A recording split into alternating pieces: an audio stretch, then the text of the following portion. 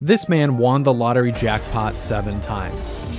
Richard Lustig won the jackpot 7 times and his prizes total over $1 million. So how did he do it? According to Richard, every time he won the jackpot he used these methods.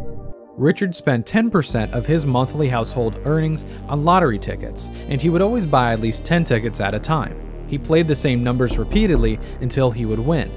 Richard reinvested 33% of all of his lottery earnings into buying more tickets, and that is how,